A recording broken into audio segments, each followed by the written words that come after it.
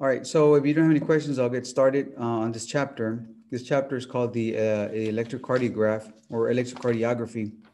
We'll be talking a little bit of history as to how electrocardiography came about. And it's very interesting, but we have to give credit to all those people that have contributed to the profession of electrocardiography. It's still evolving, but it has had a tremendous impact in the medical field. Physicians, doctors, they rely upon the evaluations of electrocardiography. We depend a lot on it because an electrocardiogram can tell us a lot about the person's condition. So if you remember, the heart is your pump, right? It's the organ that pumps blood around your body 24/7, right? Every single second of your life. And if anything goes wrong with that little pump, then you're going to be in big trouble. So knowing and understanding the heart is very important, like I said, and because it affects all your body systems, right? If your heart isn't able to deliver blood to all of your body, then you're going to have serious problems, right? Or complications. There could be chronic, or they can be acute complications. So the EKG and its history, where does it come from, right? I was reading yesterday, and I shared a document on the website about the statistics that are going on right now. There are so many people dying from heart disease right now that it's terrible. Even though there's been slight improvements, a slight decrease in the deaths of people uh, from what you call it, from heart disease, there's still, one is one too many. Okay, so by by still having a lot of people dying left and right from this problem, then it's not good. So let me share with you a document that I got from heart.org, which is part of the American Heart Association, and they deal with statistics, okay, as far as its deaths and so on. So let me see here. This is kind of small, but this is online. I put it up on the I put it up on the page. I mean, sorry, on the website. Okay, and everything's kind of in the way here. There's too many people dying. Okay, heart disease. Some of these terms sound very similar, and some of them are just completely different. But heart disease, cardiovascular disease, they sound kind of one and the same, and they are. Cardiovascular disease refers to two. It's a general term that we use to describe several conditions. Okay, so cardio refers to your heart, vascular refers to your veins and arteries, and those are one of the terms. We hear cardiovascular disease, it means diseases that are related to to the heart, but also to your vessels. And we also talk about coronary artery disease. That's specific disease of the heart. Okay. If you have, for example, your arteries are getting clogged with a plaque, then you have coronary disease, the arteries that are in your heart. Okay. If you have other problems like poor circulation, low blood pressure, high blood pressure, you have strokes, and all those fall under cardiovascular disease. So cardiovascular disease is kind of like an umbrella term, okay, to describe several. So again, the statistics are still quite frightening because anybody can develop heart disease. Now, for you, those of you that are still young, you should learn to take good care of yourself, of your body. You are the steward of your body. If you don't take good care of it, then do not expect to have a healthy and a long life, because it will catch up to you at some point. All right. If you're young right now, you probably think you can eat anything and do anything, and you probably can. But in the long run, believe me, it will catch up to you. I've seen too many people suffer from this condition and complications that can occur. So yeah, I try my best to try to take care of myself and, just kind of stay within my normal weight. So between 2013 and 2016, 121.5 million adults had some form of cardiovascular disease. So adults is anybody over 18. And the statistics that I've seen, believe it or not, have gotten worse. If you break that number down by age group, the younger people, there's many more younger people developing heart disease, right? Developing cardiovascular problems like high blood pressure. I've had students here as young as 17 and 18 years old with high blood pressure. And to me, that's very sad because, well, they're too young to be having those problems, all right? Either because of stress or because of, obesity or other conditions, they suffer these problems. And it's very sad to see young people go through this medical condition so early in their life. In 2013 and 2016, 57.1% of non-Hispanic Black females and 60.1% of non-Hispanic Black males had some form of cardiovascular disease. There's still a lot, okay? There's still a lot of heart disease happening in the United States alone. And globally, it's also a problem around the world. It's a very severe problem. And I'll ask a question right now.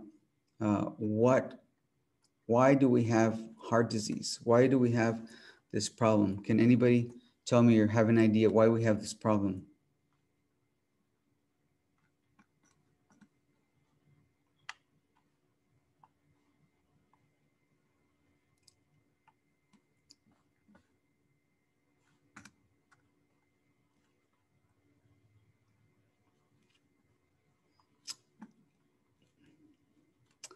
Janie, do you have an idea why we have so much heart disease?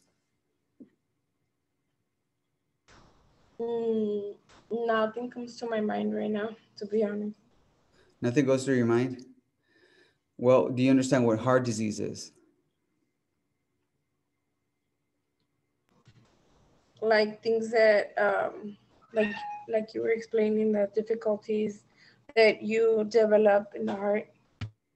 Correct, right? Like there's a term called atherosclerosis. I think we'll talk about it in the next chapter. When your arteries get narrow and less blood flow goes to your heart, right? These people start to develop heart disease. Uh, we live in different times, okay? But nonetheless, it doesn't mean that it's impossible to live healthy because of the high pace, in our lives and stress and so many things that go through your life. Uh, you lose track of your well-being. So people gradually start to either gain weight or live have uncontrolled stress and so on, and they start to develop high blood pressure, and then they start to develop diabetes. And diabetes, as you know, down here in the valley, it's very, very bad. And diabetes is one of the major contributors of heart disease. Okay, so we'll talk more about that later in the next chapter. But anyhow, you look at the numbers here and you can read it slowly. And I'm going to throw in a couple of questions from here from this document on the Chapter 1 test, so that you can see the numbers are just it's never too late to make a change. So the sooner you start, the better you'll be off later in life. So again, that document is available on the website, on the portal, so that you can read it and look at it, because it will be putting in some questions on that. All right. So what about the history? How does somebody even have an idea of, right?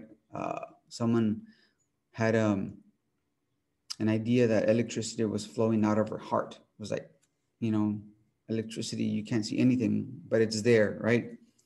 We are, to some degree, electrical beings. Our bodies uh, produce electricity. Okay, that's how we move. Actually, one of the terms that is in this chapter, I believe, or it's not actually one of the terms, but if you know what electrolytes are, electrolytes, you hear it. Well, it's in Gatorade. It's on these sports drinks and so on. Electrolytes are elements that we ingest every single day through our diet. Okay, whatever foods you eat, you're ingesting electrolytes. So there'd be milk, you have calcium, magnesium, you have potassium, sodium, which is salt, and you have all these elements that we're eating through our daily life. Now, why are these so important? Because electrolytes are those that are able to produce or conduct an electrical charge, such as copper conducts electricity. We have a little bit trace element of copper in our bodies, but the main electrolytes that are in our body are calcium, magnesium, potassium, sodium, and I think that's those are the main ones that really these elements are able to conduct an electrical signal or charge from the brain to your nerves, from the nerves to your muscles, so that we're able to move. All right. Now we're talking about electrocardiography here. What does that have to do with the heart? Well, the heart is a muscle too, and it requires electricity. Actually, it requires probably more electricity than most muscles because it works 24/7. So as you know, can imagine it depletes a lot of your electrolytes if you don't consume enough electrolytes like just your regular diet or nutrition. You will get, number one, dehydrated. Your your body will not have enough electrolytes to be able to function normally. You of course will feel tired and weak, but your heart will also feel the difference. Okay, your heart will be lacking those nutrients that are very necessary for you to function normally, and you're going to start to feel very sick. All right, so again, back to the bit of the history. So the EKG, okay, and some of the terms that are in here, like myocardial infarction and heart attacks, are complications of cardiovascular disease. If you've had anybody that that has had a heart attack, you might have known, they had this chest pain, excruciating pain in the center of the chest, and then they fell, collapsed, and they call 911 and so on, right? So if in the document, okay, that I just showed you, it has the number of what they call it, heart attacks, or they call cardiac arrest, uh, outside hospital cardiac arrest. Okay, that means that somebody had a cardiac arrest or the heart stopped while they were outside of the hospital. Either they were in their own home, they were in the public, or they were in the nursing home. Okay, so you have to know. I'm going to ask you to look at that document and find out what what percentages of cardiac arrest happen in the home. Okay, are you all able to help someone that has cardiac arrest? Norma, are you able to help somebody that has cardiac arrest? If so, how do you help them?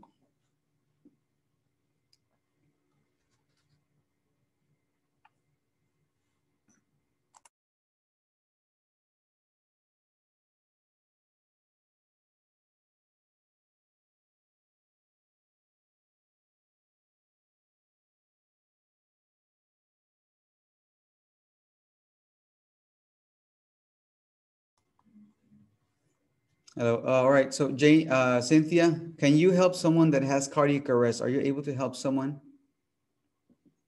And if you can, how do you help them? Norma, I think you should know the answer. Or Janie, y'all should know the answer to this. If someone has a cardiac arrest,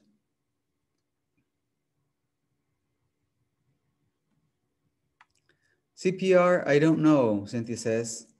Well, Cynthia, you are correct.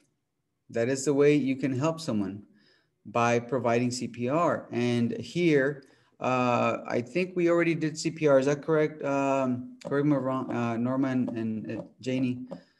I think y'all have gone through the CPR class. And if you don't remember that, Yes, we have. yes, you have. Okay. Yeah. So that is what we talked about. Remember, one of the main things that you as a healthcare provider have to remember is how to recognize cardiac arrest. Okay. And we go through that in the CPR class. So you all learn later on, Ms. Cynthia, how to provide CPR. Now we cover here the basic life support through the American Heart Association. I know the Red Cross and some other institutions also have CPR, but we use the one, or healthcare in general, we use the one through the American Heart Association. Okay, and the guidelines, and that's what we're going to cover later on whenever we have a CPR class, Ms. Cynthia. So moving on. So people have heart attacks in the home, okay? And the electrocardiograph came about a while back, okay? There was a couple of people that made major contributions to them. Number one, first was Dr. Augustus Waller. He was the one that actually recognized or detected electricity coming out of the body, right? He said, he thought, well, how we can actually detect it, right? And to some degree, he he was able to show electrical currents that were flowing out of the body. If you can imagine this person, back, 120 years ago, he was doing this, these things with, I'm assuming they're wires or whatever he did to detect these electrical currents. I'm pretty sure the people at his time were thinking, wow, this guy is crazy. Is doing witchcraft or some, magic or something like that, right? People were probably freaking out at this man trying to detect these electrical currents, and then later on, Wilhelm Einthoven was the one that actually designed the electrocardiograph, the machine that actually puts these all electrical currents in an organized manner that we can now interpret. And you will learn to interpret. Hopefully, by the end of the course, you'll be able to interpret at least the most common arrhythmias that we see in the medical field. Okay, there's about, I think I want to say maybe like about 15 of them. It's not that many. Now, there is a lot more of them, but we're going to cover the most common ones. So again, in 1924, this one is the machine was like actually developed, and this machine has actually, come long ways. You might have seen commercials out there where they're showing this little machine, this device that you connect to your phone, and you put, I think, is it two fingers or a thumb or something like that, or two fingers like that on a little pad, and it shows you, they call it a medical grade electrocardiogram. Okay, no, that's all very nice. However, what do you do? I mean, when you see the electrocardiogram, what are you supposed to do with that? To me, sometimes too much information can be given to the public where they don't really understand. They might misinterpret the information. They might panic, or sometimes it's a little bit too much. Now there's situations where some people can benefit from it, but those are very, very few, very few. So in general, electrocardiograms are not really necessary. Is doesn't help you as a lay person to track your heart. Okay, there's no point to it. Okay, I think it's better to be able to track your body, listen to your body, what it's telling you. That to me is much more important. If you feel good overall in general, then you're fine. But if you start to feel a difference in your body and it changes, then by all means you should probably seek medical care. Get a checkup once in a while. 40-year-old persons or higher should have an electrocardiogram at least once a year. Now, how many people actually do that? Probably very few. Very, very few people actually go to the doctor and have, can I have my electrocardiogram, my annual exam or whatever? Few people do it. And that's why we were not able to catch a lot of these cardiac arrest. Okay, so I have one question. What is the leading cause of death in the United States? Type your answer. What is the leading cause of death in the United States? Go ahead and type your answer here in the chat.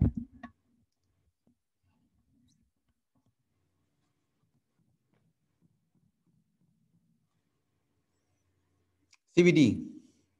CVD, right? It's thank goodness for abbreviations. Cardiovascular disease. Again, remember, cardiovascular disease refers to not only the heart, but to other diseases that develop over time, okay? Including your arteries and your veins, because there's veins also have problems. Who's credited with determining that the human heart produces electrical currents? Who's the person that detected the electrical currents around the heart? Who was that person? What's his name?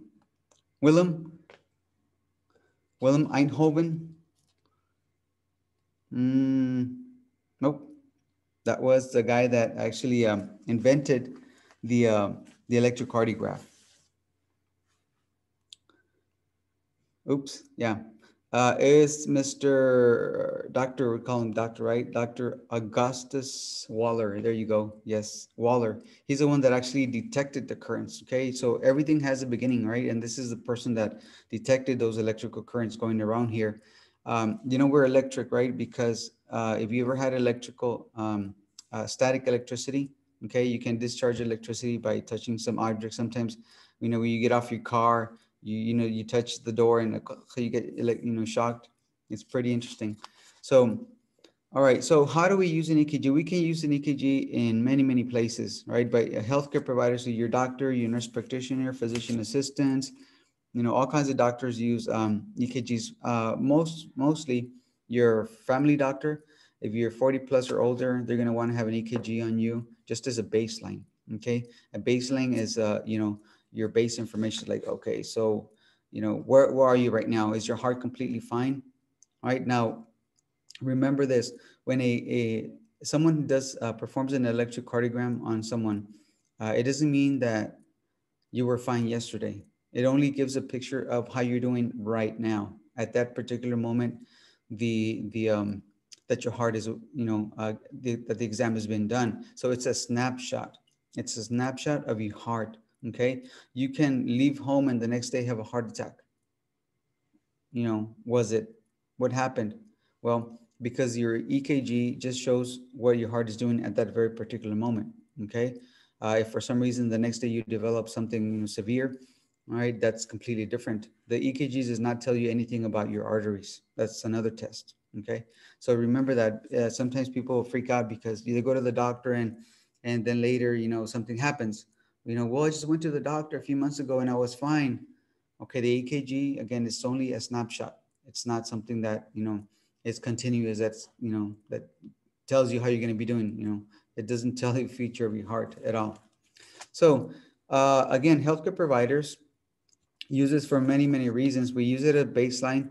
If you're going to have surgery, if you're going to have a procedure done and you have a high risk of heart disease, or you already have high blood pressure, whatever, the doctor will probably want to order a what they call a cardiac clearance, meaning that they want you to be cleared by your cardiologist or just an EKG in general, so they can tell if your heart is actually fit for surgery, because your body will go through a lot of trauma.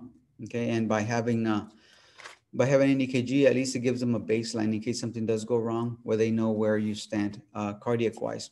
So in the hospital, we use it in acute care. Acute care means urgent care. If you go to the emergency room, let's say you are in a traumatic accident and the ambulance pulls you in, be for sure you're going to have an EKG regardless of your age. Okay, they're going to be doing that. When we have a codes, like you probably seen in some of the series, like Grey's Anatomy, you see. I think they always have codes, right? For some reason, they call a code, and the electrocardiographer will come in and perform a 12 lead EKG.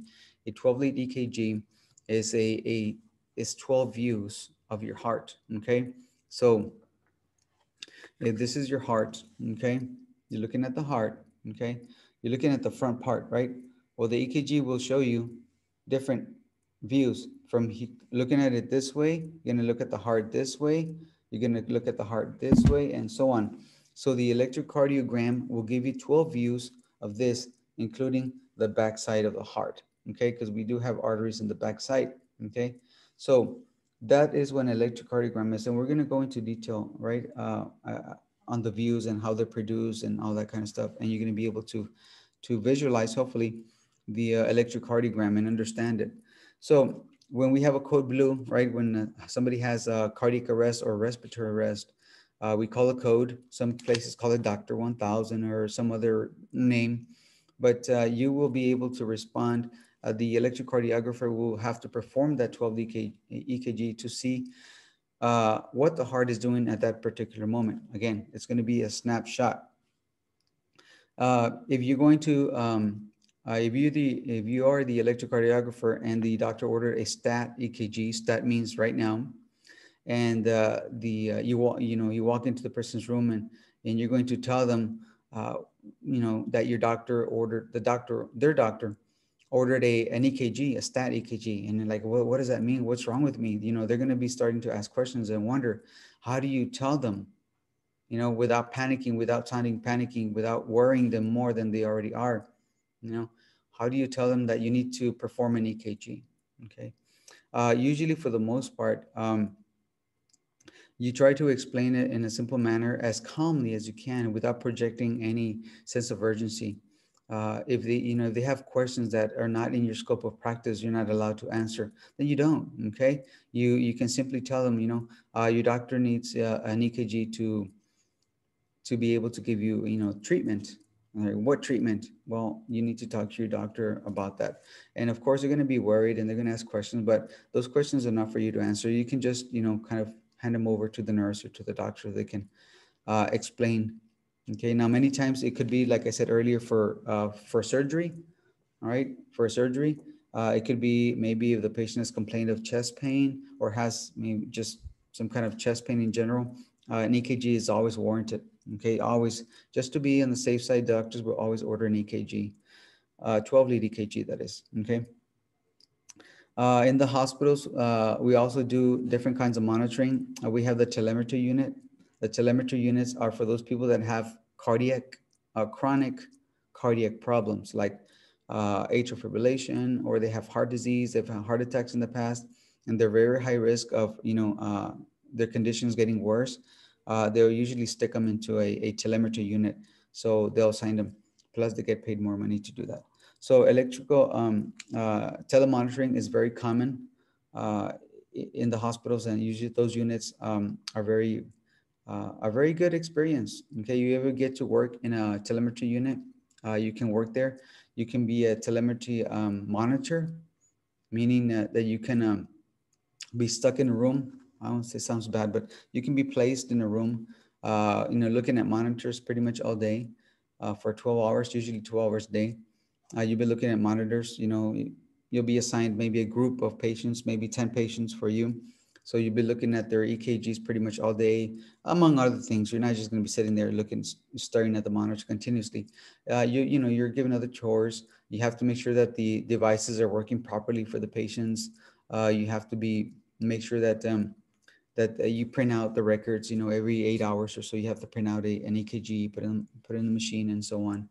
So there's other things that you have to do, but ECG or monitor technicians, I think that's what they call them, is another position. I just had a student that enrolled for my CNA class, and she was hired as a patient care technician in one of the hospitals, and she has to do a lot of things like monitor the EKGs on patients, and she's saying that she already knows how to do that, so that's good for her. Anyhow, in doctors' offices, EKGs are done routinely for people usually over 40 years old, or people that were born with some kind of heart condition. If they were born with a bad heart, and the doctors probably keep good track of the cardiac function on that person. So they'll do EKGs routinely, every 3 months, every 6 months, and so on, and as needed. Ambulatory care clinics, if you do have a procedure done, out there and in the public, you go in for a scheduled procedure and you're 40 years or older, you're probably going to be required an EKG, just again, to have it as a baseline. So what does the EKG tell us? What does it tell us at all? Okay, so again, it's going to tell you mainly, for the most part, the heart rhythm, okay, and the conduction system of the heart. That's what an EKG does.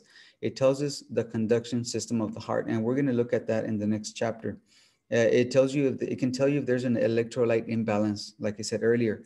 If you're not eating enough or not eating correctly, maybe you're fasting, maybe you're dieting, and you're lacking a lot of these electrolytes, you can actually affect the function of the heart. And an EKG can tell you that, because the EKG waves will be different, and they're very specific to different electrolyte imbalances, especially potassium. Conditions of the heart prior to defibrillation. If somebody is in a code and they had cardiac arrest, and right before the person is defibrillated, the shocks, the paddles, before we shock them, we can look at the rhythm, okay, to see if it's a shockable rhythm. Okay, not every rhythm that you see like on television is a shockable rhythm. Okay, if you see a flat line, you know, that is not shockable rhythm. Okay, you cannot do anything with that. That is zero electricity flowing through the heart. Okay, the heart needs some kind of electricity to be able to function. If there's any damage, if you had a heart attack in the past, it can be detected in the EKG. Okay, if there's any ongoing heart attacks, like if somebody's having a heart attack right now, an EKG can actually tell you where exactly the heart attack is likely happening, which arteries are getting occluded, and so on. So EKGs can be very specific. Any symptoms related your cardiovascular function. A lot of people feel fatigue sometimes. We have very little energy, feel tired all the time. Now it can be many reasons, but sometimes your heart just needs a little bit of exertion. If you don't have a lot of physical activity in your life, your heart becomes very lazy. You can call it lazy. Okay. And By exerting it, by making it work, you can actually, you feel a lot more energy, after your exercise. Chest pain, shortness of breath, those are also require an EKG automatically. Drug toxicity, some patients take medications that can affect the cardiac function. So an EKG can also tell you if you have too much of certain medications. Any heart conditions prior to surgery, of course, can be detected. Mm, Congenital heart disease, pacemaker functions. There's some patients that have pacemakers, and you can tell right there. And there's a whole chapter dedicated to pacemakers and how to detect pacemakers. There's ambulatory monitoring. Also, you might know someone that has had a pacemaker placed in their body. Okay, it's a little device that has two wires or sometimes three wires connected to the heart, and it stimulates the heart and so on. So we'll talk about pacemakers in I think it's chapter 11 about pacemakers. But ambulatory monitoring is also part of EKG for people that have had maybe symptoms like dizziness, fainting for no reason, or shortness of breath, or those little chest pains here and there. Okay, if people suffer from those problems, then they can benefit from what they call ambulatory monitoring. They put the Holter monitor. People call it a Holter monitor, but a monitor with a few wires in there, and they attach it and they have it on them for 24 hours. Sometimes even a month. They can have these devices, and they can track all the electrical activity going in the heart. Okay, and they have to keep a diary and all that. And again, there's a chapter in ambulatory monitoring as well. Defibrillators are machines that correct, correct irregular rhythms. Okay, if there is no rhythm, then there's nothing to correct. All right. So one of the differences, and it was a little bit of not tricky, but confusing in the chapter, is the definitions of a defibrillator and an AED, automatic external defibrillator. The main difference is that one is portable. Well, I guess they're both portable, but anyways, the AED is what you and I can use out there in the public. Okay, it stands for automatic external defibrillator, and anybody can use it. Okay, and we covered this also in CPR class, right? The AED, once someone brings it in, you apply the pads. There's only two big pads, right? One go here and one on the left flank. You put them on there, and you stop CPR, and you let the machine do its right. You turn it on first, turn it on, and then you follow the prompts. That's all you do. Whatever it tells you to do, right? It's going to tell you to turn it on. It's going to tell you to put the pads on, and then wait, and then it's going to give you a reading. That is an automatic external, but those devices are awesome. They have helped to save so many lives because they can correct abnormal rhythms. When somebody has a cardiac arrest, okay, and you know that somebody, you think you saw the signs of a cardiac arrest, and you go render aid, and you ask for the AED as part of the chain of survival. You ask for the AED, someone brings it in, and you apply it on them, and there is a little bit of electrical activity still going on there. The machine can actually save that person's life, okay, by correcting an abnormal rhythm and bringing them back to the normal rhythm. So that's what a defibrillator does. It produces about 160 joules of electricity through the body. So it's very important that you're not touching the person or anything that the person has contact with. If they're in a bed and they're touching the bed rail with one hand, and you're on the other side and you're making contact with that bed, you can get electrocuted. So it's very important that you remember to move away. Say, everybody step back when you're going to deliver a shock. So the AEDs tell you when a shock is indicated. If there is no shock indicated, it's going to tell you to resume CPR. Now, the defibrillators, on the other hand, the ones that we have in the units in the hospitals and in the emergency room, Those depend on your skills to be able to read the EKG. If you have no idea what you're looking at, then you can't shock anybody just because, it doesn't work that way. The defibrillators can actually tell us an EKG rhythm, and it can tell us, if we can give medications to stimulate the heart, to make it more sensitive to electricity so it can start working again. If it starts working just a little bit, we can actually start, perhaps, giving some shocks. So it just depends on what kind of rhythm we're looking at. But that is the main reason, okay? That is the main difference, right? Defibrillators can show you an EKG rhythm, but it will not do it for you. You have to know when to give it. And AEDs, it tells you everything, and it does everything for you, okay? So that is the main difference. Telemedicine is another use of EKGs.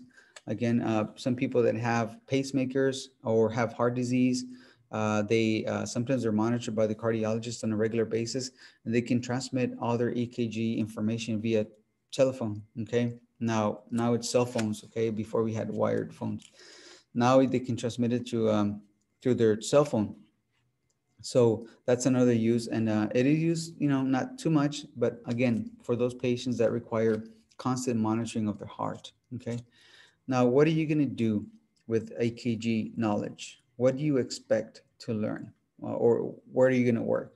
Well, if you do decide to move on, to further your education in EKG, which is a fascinating profession, you can work as an electrocardiographer, or before that, you can be an EKG technician. Okay, that means you can work in the telemetry units. You can be an electrocardiographer. Now, these people, electrocardiograpers, or cardiovascular technicians rather, these people work especially in the cardiac units, and they get paid very, very well. Okay. um, a lot of these cardiovascular technicians work in the what they call the cath lab, the catheterization lab, or cardiac cath lab. Let's say somebody's having a heart attack and they rush them to the hospital, and automatically these people are going into the cath lab, meaning they're going to have an x-ray of the heart. Okay, the cardiologist will actually inject a medication into the veins, all right, or into the arteries, and it kind of uh, shows the arteries, and if they're clogged or not, if there is something clogged, and it shows an x-ray at the same time. So cardiovascular technicians can actually assist the physician having doing these procedures. And believe me, guys, they get paid very well. There is some, cons is that you have to be available, you have to be on call whenever, there's a situation that you have to go, and it comes with the perks, but it also have a lot of, it's also very demanding. Okay, you have to be on call very often. All right, so an AED is used to treat what condition? What is an AED used to treat? Can someone tell me what is an AED used to treat? What do you use it for?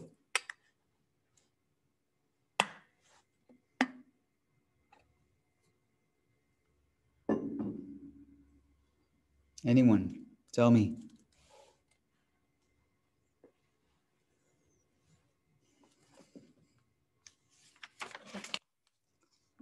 First, to correct the heart's electrical pattern. Okay, yes, but when do we use it?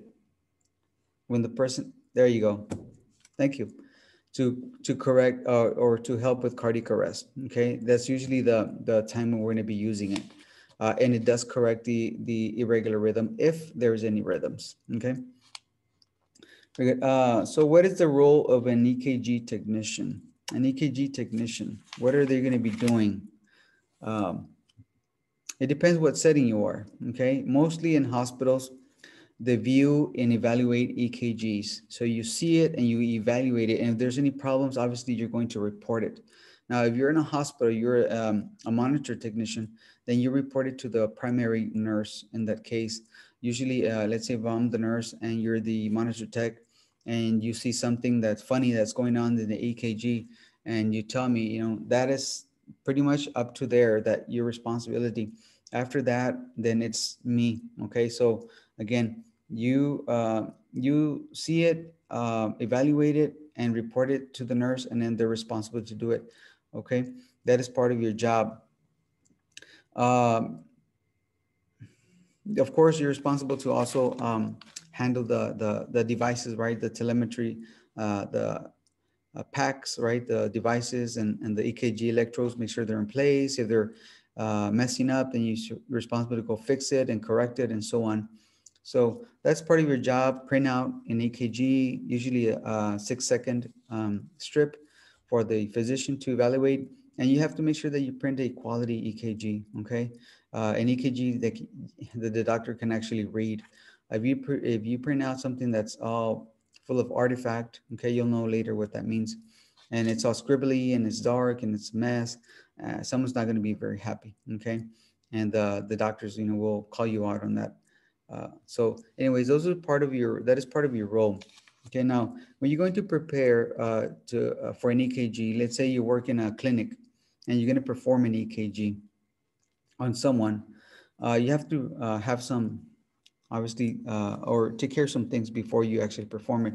Number one is that you have to get consent. You cannot perform an EKG without somebody's consent, either a written consent that they sign a paper, or a verbal consent, or some kind of agreement where they've already agreed to have the procedure done on them. All right. You have to make sure that you follow the rules, okay, all the laws, be ethical, be an ethical person, meaning do the right thing.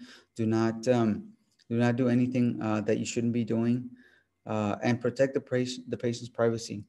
HIPAA is a law that was passed back in 1986, and we talk about HIPAA a lot in healthcare. It stands for Health Insurance Portability and Accountability Act. What it is it's a law that keeps people from talking about other people's information. If you're in the hospital and you're going to have a procedure done, you wouldn't want everybody to be talking about you, right, in public to other people, right, divulging your personal information. You would feel violated, and that's exactly what HIPAA does. It keeps us from talking about people, right, in the public, or spreading information or sharing information with anyone. Let's say you guys work in the hospital, and one of you is an EKG technician, and you saw that somebody, maybe is famous in the community, goes in there for an EKG. You should not be talking about that to anyone, okay? Even if it's someone related to the person, okay? If someone is related to the person, is going to ask you, hey, what's going on with my uncle? I saw he came in here and having an EKG done, and you should not be sharing any information at all with that person. You only share information with people that are directly involved in the care of this person. Okay. Other than that, they have no business knowing. Even other doctors, if they're not involved in the care of that person, then they have no um, right to know anything about that person. Okay. All right. So make sure it is our job to protect their information. Many professions have a code of ethics, okay, meaning standards of behavior, okay. Um, everybody works, in an ethical manner. You should, anyways. Practice ethics. Confidentiality is one of the main reasons, okay, one of the main things that we have. Confidence. We talk about patients outside of work. Once we leave work, that's it. We don't talk about them. You are responsible for whatever you do or for whatever you don't do as a healthcare professional. Okay. If you forget to do something, um, saying, I'm sorry, I forgot, it's not going to, relieve you of your responsibility. You're still accountable for whatever actions you do or you don't do. You don't talk about people badly in any way, shape, or form. Sometimes patients will ask you, is this a good doctor, or can you refer me a good doctor, and so on. You want to stay away from answering those kinds of questions because if say something like, oh my God, that doctor is horrible, all his patients die. That's called slander. Okay. That's called slander, and you may ruin somebody's reputation, and you can be held responsible for that.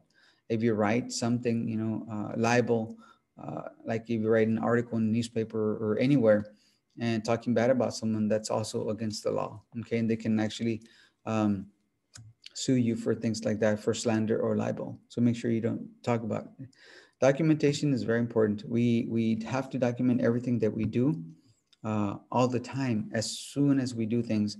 I know sometimes it's easy to say, well, I'll do it later, and I do it, when I'm done doing this or that, and the next thing you know, something happens.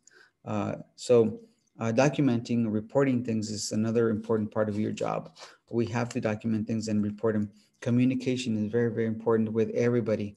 You communicate mainly with your team members. Okay.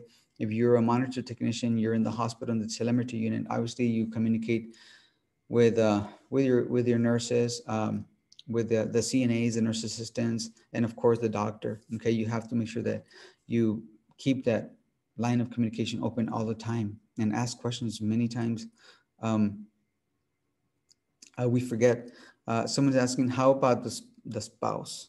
Okay, well, the spouse can mean several things. Okay, if the wife is there, okay, if you're in the room and the patient, uh, first you have to make sure that it is the spouse. Okay, it could be a significant other, it could be a family member, but if you're in the room and the person wants to know information about your patient, you need to ask the patient first. Okay, is it okay if we give information to them?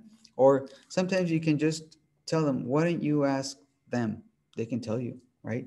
If they're there in the room, just if I'm the visitor and I ask you, oh, how was the EKG done? Okay, well, number one, you're not allowed to give any interpretations of the EKG because that is not in your scope of practice. I can just tell them you need to talk to the doctor about that as far as the results.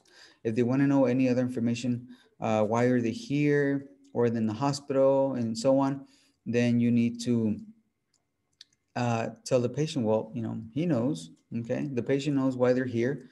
You can ask them, okay? Or refer them to the nurse, have them answer those questions for you. So you can always kind of find a way to, give that responsibility to somebody else, especially because sometimes as a monitor technician or electrocardiographer, you may not know all that information, okay? Again, we all get information on a need to know basis, okay? As a nurse, we have pretty much access to most information, including laboratory, labs. We have their medical history, everything about them we know. What we probably don't know is about their billing and coding and all that kind of stuff. That doesn't pertain to us, so we don't know anything about that. But everybody gets information on a need to know basis. They'll document things as soon as you get, as you do them. Okay, not before you perform things. That would be illegal. That's called fraud. Again, consent has to be obtained before the procedure, either verbally or written. If somebody does not understand English, they have the right to get an interpreter, and usually we need a witness to sign for them, someone that understands. If the person does is unable to read, they need a witness, and then they have to make an X, and the witness has to sign with them and so on. So you may not be responsible for the consent itself. Someone else might be doing that, but in case you are responsible, you need to make sure that, yeah, you follow the policies of the facility. What are the policies? If a person doesn't understand, if they don't know, of course they would probably need a caregiver to accompany them and so on. So make sure you understand what entails to what you need to do before you actually perform the procedure. Okay. All right. I'm gonna give you guys a little 10-minute break. Okay. It's 9:08. Take a little 10-minute break and we'll be right back. Please have more questions for me, guys. You guys are too quiet. It's kind of one-way communication. So I'll be back in 10 minutes. Okay. So don't go away.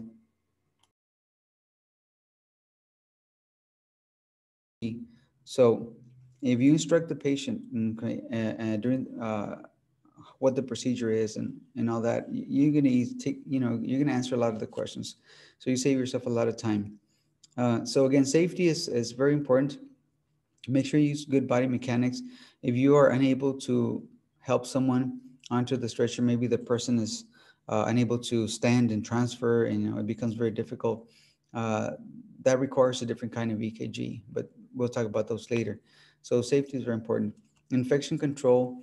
I talked about it earlier, right? When you were asking about why you got the questions wrong on the matching.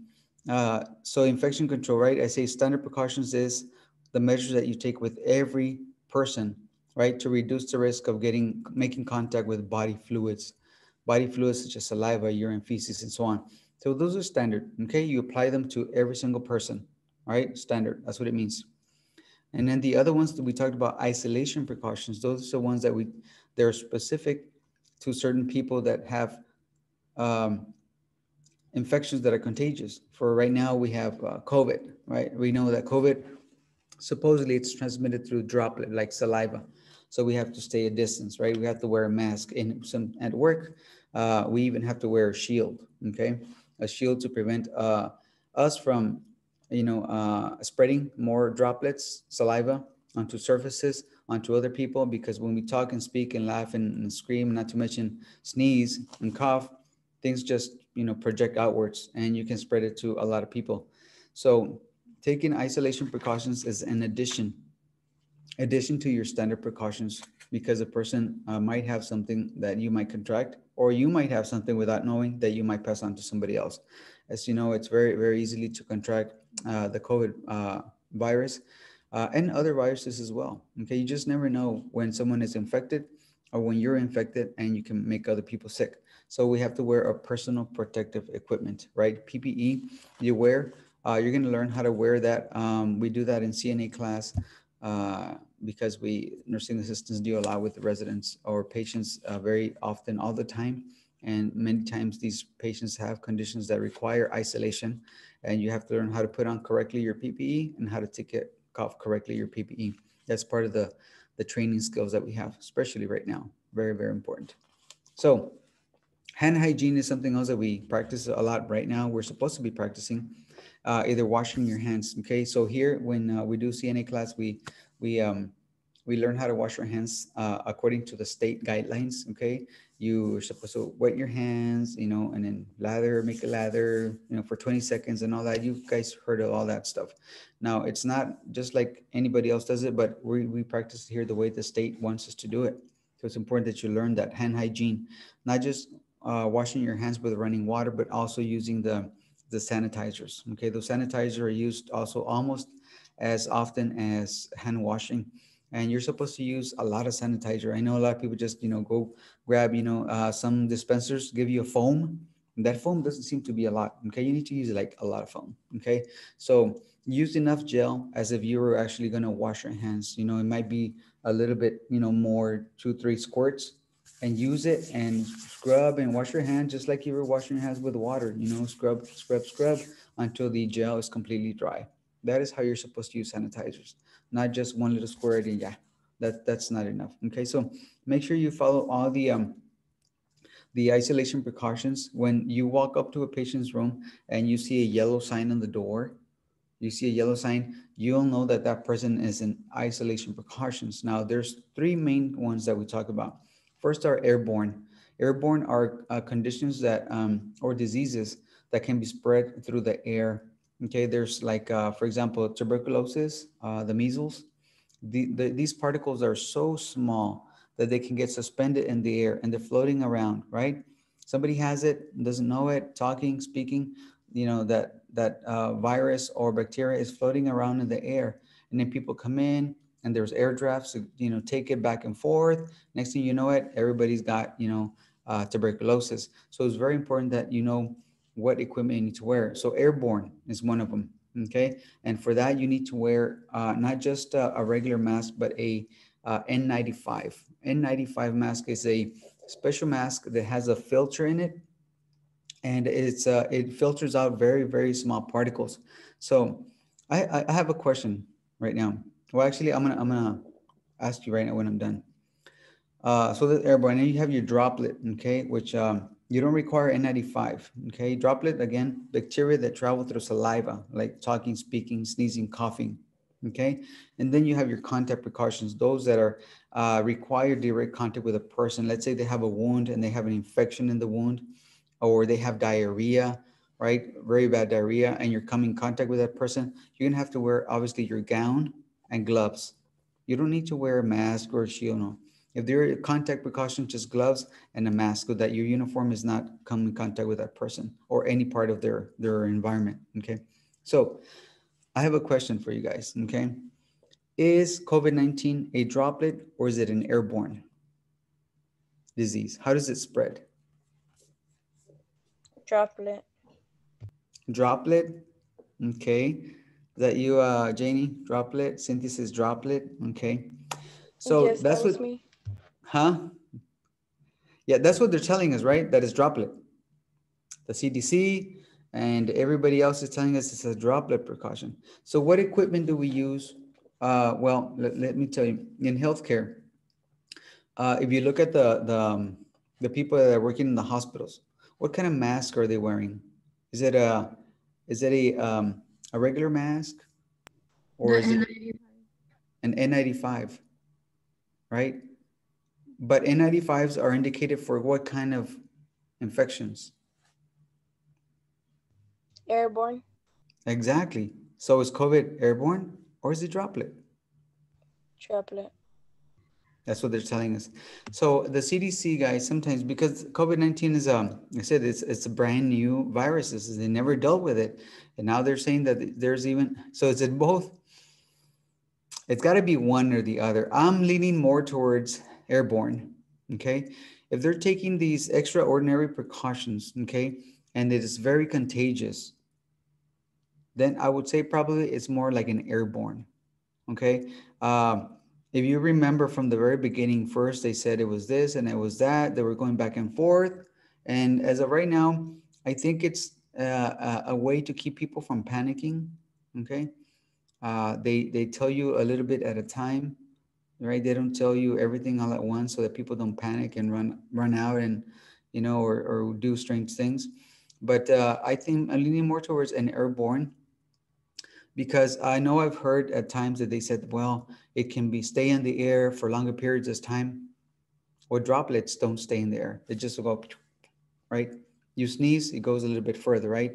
Cough further. But if I'm talking right here, bacteria or droplets that I'm spitting out should go at about 3 feet at the most. Okay, 3 feet, 36 inches, 30 feet. Okay, they tell us first. They remember they told us to stay 3 feet apart, and then they said what 6 feet apart, and next thing you know, it's going to be stay home. Well, actually, that is what they're saying, right? Anyhow, so you have to understand that explains why lots of people that don't go out get it. Yeah. I've been fortunate. I've not contracted the virus. Many people have.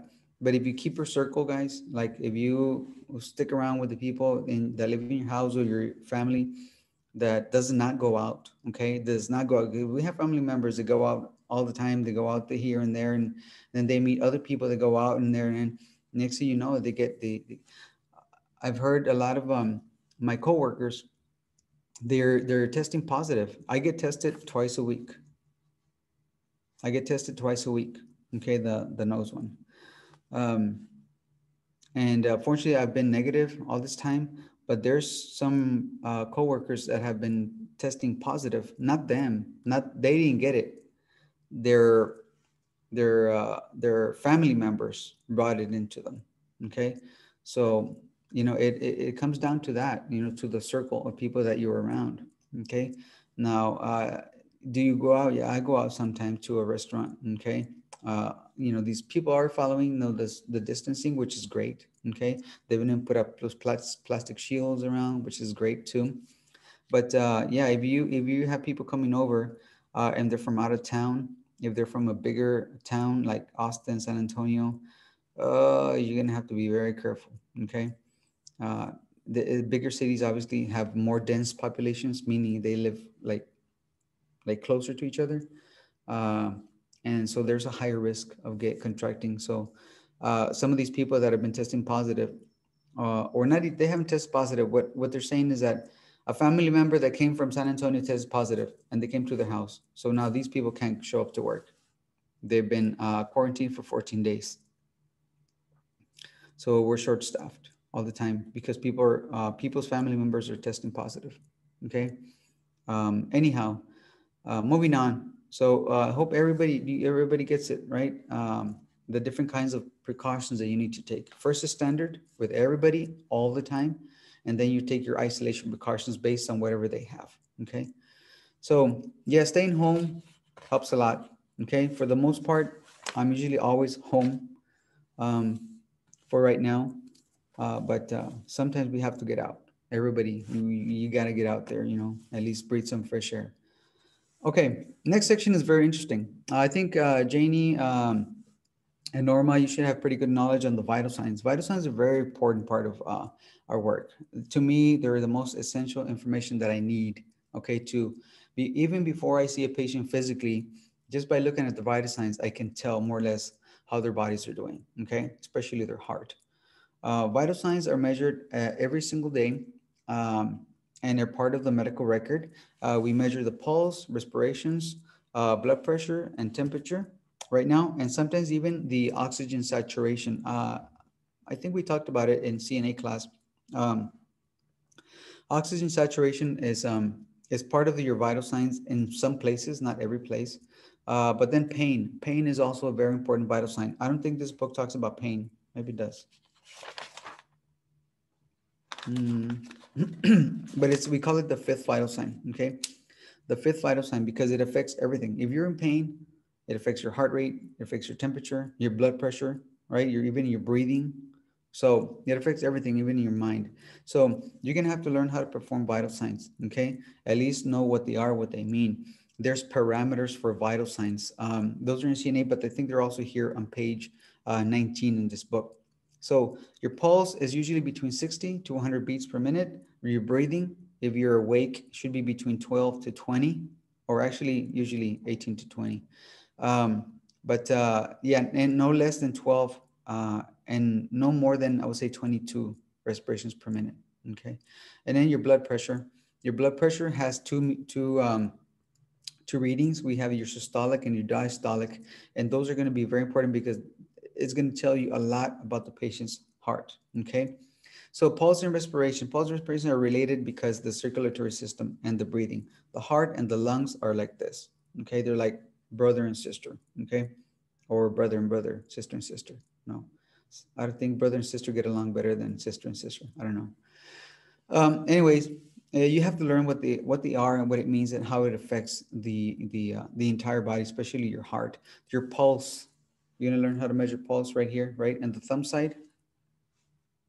What do you call this pulse? Janie, do you remember what you call this pulse? It's called the what? The radial pulse. Okay. Your radial pulse is right here using two fingers on your thumb side. You can feel your pulse, right? It's palpating. That's your heartbeat. And you set the parameters between 60 to 100. So if you measure, okay, I want you to measure right now. Measure your pulse and type in, give me your pulse right now. See how fast it's going. Count it for about 30 seconds, okay? And type it in here. Tell me what your pulse is doing. All right, so your pulse is your heartbeat, okay? And we measure it per minute.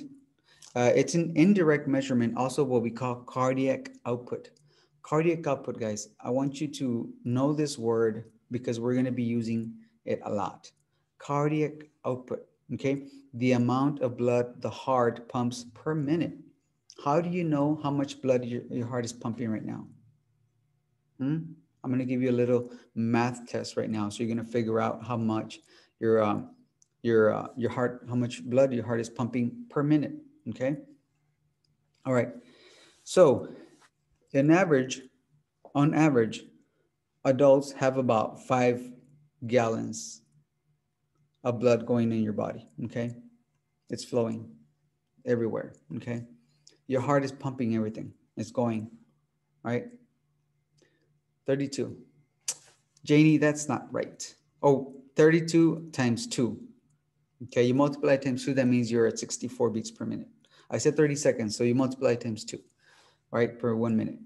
So your heart is beating 64 beats per minute. That's pretty cool. That's pretty chill. Are you very relaxed, laying down, listening to me? Oh, okay, that explains that.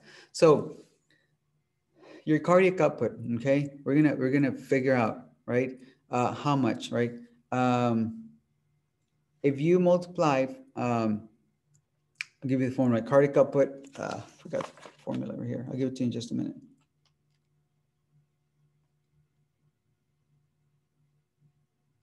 I'll give you the formula in just a minute.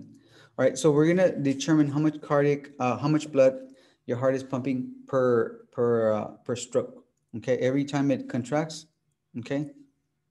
Okay, stroke volume. Okay, on average, on an adult, stroke volume is another word. I'm not sure if it's on this chapter, but stroke volume means how much blood your heart pumps every contraction. On average, is about 70 milliliters, 70 mLs per stroke per heartbeat. Okay, so 70 mLs per stroke. Okay, times heart rate equals cardiac output. So your heart rate, let's see, multiply it times 70.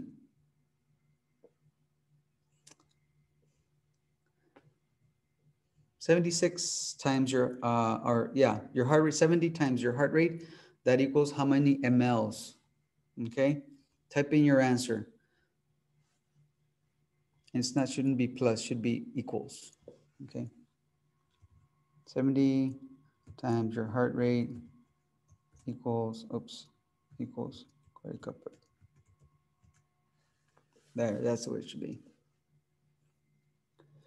All right, so the rhythm, your pulse, when you feel your pulse, it should feel nice and strong, right? You can feel it pretty good. Now, some people have very faint pulses, like really slow, boom, boom, boom.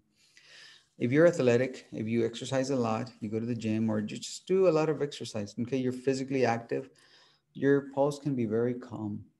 Like you can barely feel it, okay? Your blood pressure will even be low. Does that mean something is wrong with you? No, it just means that your heart has very good physical condition, okay? That myocardium, okay? The main muscle of the heart. This one. Oops, sorry, backwards. This one right here. The myocardium, okay, is very strong, okay? And it pumps a lot of blood with one contraction. Some people have a weak heart, so it pumps, but it doesn't pump a lot of blood with contraction. So they need to pump, the heart will pump faster. So that's why you have a faster heart rate, okay? If your heart rate, if you're resting, you're sitting down, uh, you just there on your computer and your heart rate is about 80 or higher, that means you need more physical exercise, okay?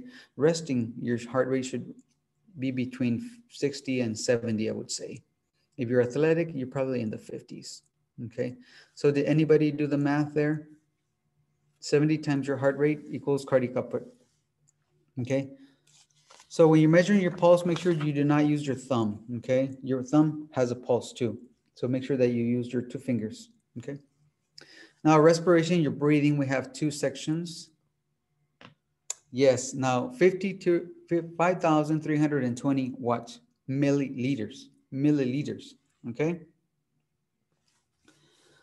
Milliliters, okay? 5,320 divided by 1,000 equals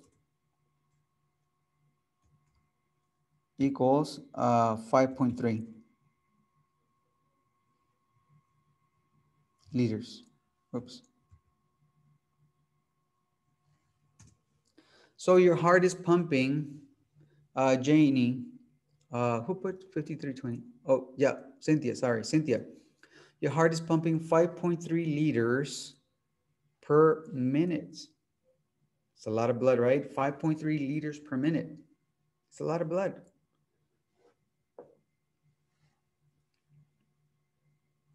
So your heart is nonstop, literally, okay, nonstop. So when you were breathing, okay, sounds scary. It's not scary, actually, it's pretty cool, pretty neat. The heart muscle is made up of very special tissue, okay? Tissue is made of cells, okay? And when we talk about cells, when we're here in person, I'll explain to you the what we call the sodium potassium pump, and what makes those cells make that tissue contract, contract, contract without non-stop, okay? Now, without going into too much detail, the heart, when we talk about the electrical conduction tissue, which is a different tissue than the muscle, okay? The heart is it's a miracle. It starts by itself. It starts by itself. There's nothing that makes it go. It starts all by itself. Okay, and that's why sometimes we're doctors, and when they do a code, they're able to bring the heart back. They help it bring it back. It starts by itself. Okay, and they are able to bring it back with compressions and medications and even electrical shock. All right, so staying on the vital signs. So respiration, breathing is inhale, exhale. That's 1, 2. All right, so you got to count 2. Okay, in and out is 1. You count for 1 full minute, and that'll be the number of respirations, and it should be between, right, if you're awake, between 18 to 20 usually. Okay, 18 to 20 is the normal. If you're sleeping, next time you see somebody sleeping, count the respirations for 1 minute, and you're gonna notice they're usually about 14 to 16. Okay, some people go even slower, which is, to me, that's scary. So your blood pressure, another important measurement, very, very important, because this is directly related to the heart. What is blood pressure? I might have explained it to you all before. Blood pressure is the resistance against your heart. Okay. When you open the faucet, okay, let's say you're going outside, you're going to water the lawn, right? You open the faucet, abre la llave, right? And out comes the flow. Here in the United States, guys, we have very good uh, water flow. Very good. Why? What keeps the water flowing? Why does it flow? If you go to Mexico, guys, if y'all haven't been to Mexico, okay, I would say any part of Mexico, you open the faucet, you have a little stream, you have the big hose, right? And you can see the little stream coming out. Why is it different? Anybody? Anybody have any idea? What keeps the water flowing? Okay. What keeps the pressure in the water? Okay. So if you guys live in Mission and any city here in the United States, you're gonna see those big towers, right? The ones that have your high school logo, right? Your mascot. Okay. And where are they here? I know in Mile 2 there's one, the Patriots, and then I don't know, there's several, right? Every city has a water tower. Okay. Those water towers, guys, depending on the size of the city, you have more than one. They pump the water up, right? They pump it up to that big tank, right? And then it comes down to gravity, right? It gushes down. They have the big pipes. If you look at those pipes, they're huge, right? But in the house, we have just little pipes. They're about 1 inch, and they get even smaller, right? So how is that similar to your body? How is that the same to your body? Well, it's very similar. Your aorta, which is a main artery in your heart, okay, in this case, this little image, right? You have your aorta, this red one, okay, comes out of your heart. This is, where is it? I keep losing my, there it is. I should use my hand. This aorta, okay, is the largest artery in the heart, okay? It's big, and if you look at the branches, the red ones, they get smaller right away. You see, they get smaller. And as they run, they branch off away from the heart, they get smaller and smaller and smaller till we get to the capillary level where they're very small. Okay. So you have your arteries, and then they get smaller. We call them arterioles. Okay. And then they meet with the veins, with those blue ones. Okay. They meet, and we call them capillaries. This is where all the exchange happens, the nutrients, the gases, the hormones, and everything. It's like the marketplace. They go to the market and you make exchanges. This is the capillary level. So again, back to the example, the analogy, right? So these get large and they get smaller and smaller. Same thing in your house. If you open the faucet, water just gushes down. Why? Because there's pressure coming from bigger water pipes, and smaller and smaller and smaller. So when you open your faucet, water just gushes out. Apparently, in Mexico, they didn't design things this way. Okay, so the water flow, if you have a big pipe and it stays big all the time, there's going to be very little pressure. All right, if they're smaller, pipes are smaller, there's going to be a lot of pressure. Okay, so blood pressure, guys, is a very important measurement that we do. Okay, you're going to learn how to measure blood pressure. It's pretty easy. I think Janie and Norma, you should already know how to measure blood pressure. We have two numbers. We have your systolic pressure and then your diastolic pressure. Your systolic pressure is when your left ventricle, okay, contracts and it pushes the blood out. That is a measure that we call it the systolic pressure, and we write it down. That's going to be your first number or your top number. Some people put it on top, some on the bottom, whatever. That is your first number that you hear. When we start listening and we hear the first number, that is your systolic. And then we keep on listening, and the last clear sound that we have, we call it your diastolic pressure. That means when the ventricle or the ventricles, both of them, okay, are relaxing. Contract, systole, relax, diastole, systole, diastole. Okay, so we'll practice that later here, okay, so you can have a better understanding. I know sometimes the concept of blood pressure is a little bit difficult to understand, but I really like from people and understand how the blood pressure works. Okay, why do people have high blood pressure? Well, there's many factors, and I'm not going to go into that right now. But one of them is obviously smoking, stress, okay, over obesity or overweight, okay. There's a lot of things that can lead you to develop high blood pressure, but we are concerned more with the reading. Is it high? Is it low? There's parameters for that, and we'll go into that later, right? Your systolic pressure usually should be between 90 millimeters of mercury to 120 millimeters of mercury. Anything above 120 is considered now pre-hypertension. Your diastolic measurement should be anywhere between 60 to 90 millimeters of mercury. Anything above 90 or 89 rather is considered pre-hypertension. Now, what's the main difference? Which one's more important? Sometimes people ask me, which one's more important? Well, the more important one is your systolic pressure. Okay, I have a patient. She's 101 years old. She just turned 101 on my birthday, December the 3rd. So she's concerned about her diastolic pressure. Okay, now she's 101. She wants to have good blood pressure, okay, at 101. I tell her not to be too concerned about it because the diastolic pressure is not a big deal, okay? It's not a big deal, but we can go into that later, okay? So we're more concerned about your systolic, right? When your ventricles contract. That's the one we're more concerned for because we're concerned with cardiac output. What's cardiac output? The amount of blood that is pushed out every minute, okay? So we said for Janie, you have 5.3 liters. What was that, Cynthia? Oh, that was Cynthia. All right. Whatever it is, your heart rate, you have to more or less. And as you're gonna, let me give you an example, and I'll finish with this, guys. I have a resident. Okay, his heart rate is usually between 36 to 42 beats per minute. 36 to 40 beats per minute. And now if you do the math, okay, 36, or let's say 40 because it's easier. 40 times 70, that's 2,800. If you divide that by 1,000, you say 2.8 liters per minute. How come this person's cardiac output is so low? Now he's 80 some. I think it's 83 or something like that.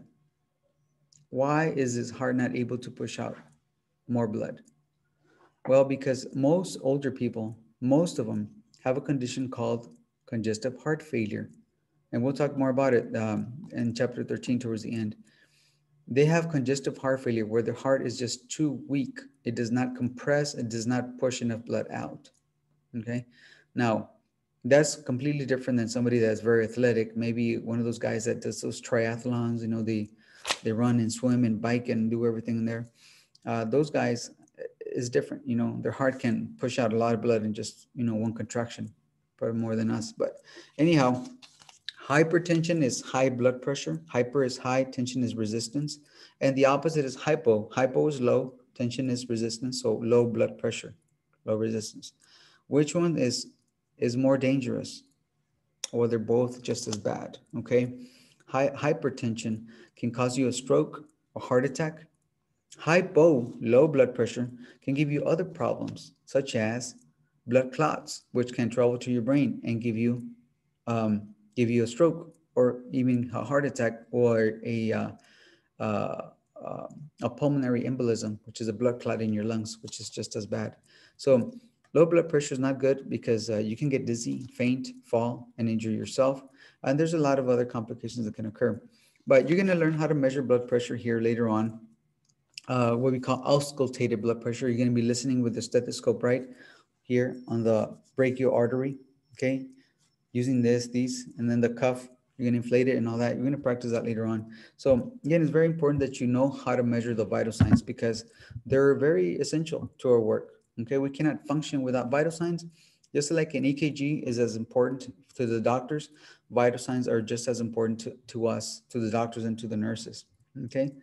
All right, which three vital signs are of particular importance to EKG technicians? You as an EKG technician, which ones are of particular importance?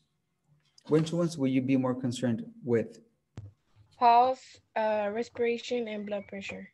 That's correct. Those are the main ones because those will affect your EKG electrocardiogram. Okay, it's gonna show that. Okay, the person is nervous, is gonna show a heart rate real high, and it's gonna affect cardiac output.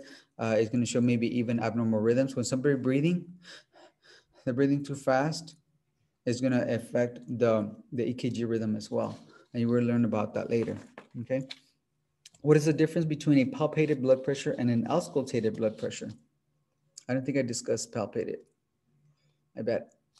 Well, the difference is that when you palpate a blood pressure, okay, you put the cuff on, okay, and you're gonna inflate it, let's say to 180, okay, with two fingers, you feel the pulse, and when you feel the first pulse coming back, that'll be your first number, and then it's gonna be an estimated, okay. The main difference is that a palpated is an estimated versus auscultated, which is the one you listen to, that's gonna be an actual reading, okay.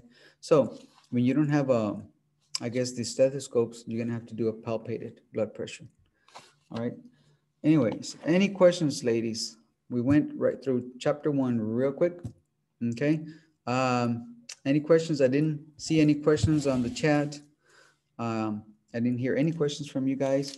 So I hope you've completed chapter 1 review. On Friday, we'll continue with chapter 2. Okay. It's the anatomy of the heart, which is very interesting. If you haven't already, there's a lot of terms, guys. Sorry, there's a lot of terms. I feel bad for you, but it's really important that you know the terms because once you know the anatomy of the heart, okay, you can understand a lot of the things, okay? But you have to know it. Really important, okay?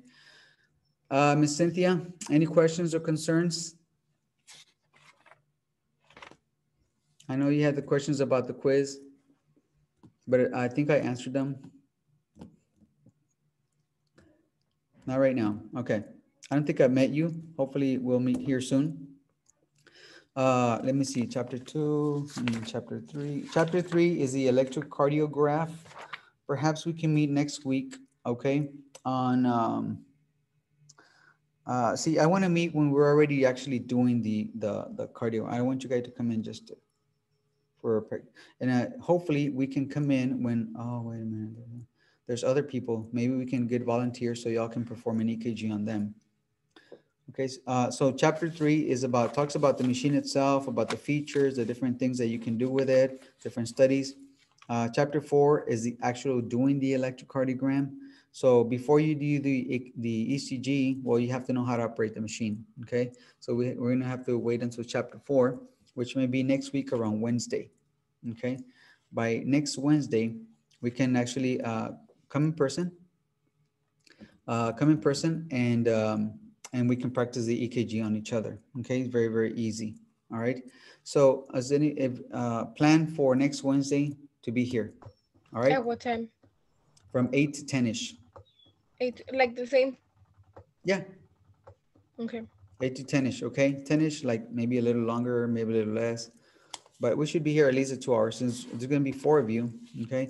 It takes a little while sometimes to practice to perform the EKG on more than one person.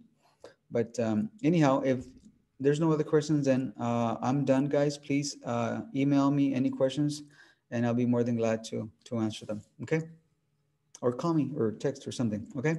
All right. I'll see you guys. Have a good one. Okay. Stay safe. All right. Thank you. Thank you.